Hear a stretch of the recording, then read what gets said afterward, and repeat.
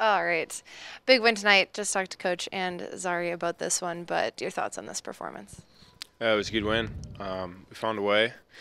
Probably not our best game, but it doesn't really matter at the end of the day. We were down guys. Guys went down during the game and just kind of found a way to win.